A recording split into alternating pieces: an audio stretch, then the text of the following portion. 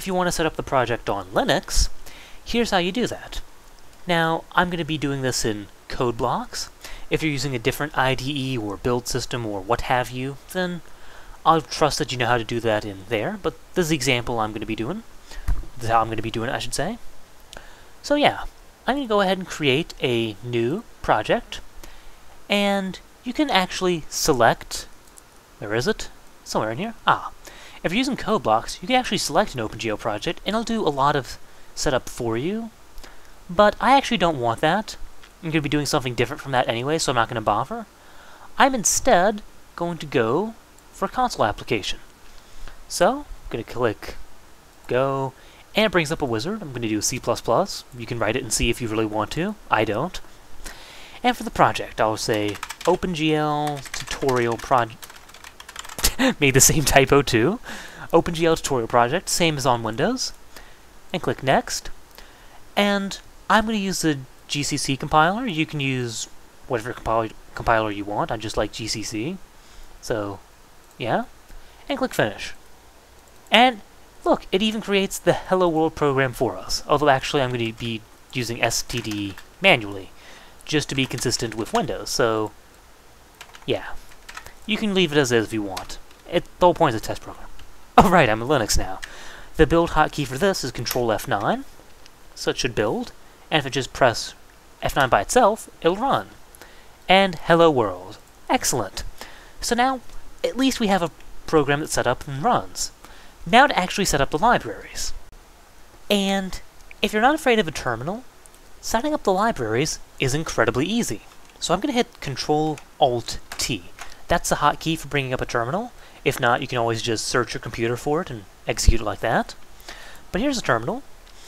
And here's the command on Ubuntu Linux. If you're not using Ubuntu Linux, or if you have a different package manager or something, then this might be a little different from you, for you. But for Ubuntu Linux, the command is sudo apt-get install. That'll install something on your computer. In this case, we want libstl2, which is the library stl2, -dev, which is the development library. And it'll ask me for my password. And, of course, I already have it installed, but for you, this should fully install it, do a whole bunch of setup for it, and it'll be nice, and whatnot. And other than that, we'll, of course, need the rest of them, which is libglue-dev, and sudo apt-get install lib, glm-dev. And there. So now we have all the libraries set up and installed, and with all the ridiculous folder nonsense I did on Windows already done for us. So in fact, what we can do at this point is right-click on the project, go to Properties, select the project's build options, and if you're on this page, make sure you have this part highlighted and not debug or release. Otherwise, the project's going to break once you change your build target. So yeah, just make sure this part is selected. And then from here, just go to Linker. That's the only tricky part, by the way. Go to Linker Settings, and just type in the name of the libraries you want to link, and then you're done. So I want to link to OpenGL, which is just GL. I want to link to glue, so just type in glue.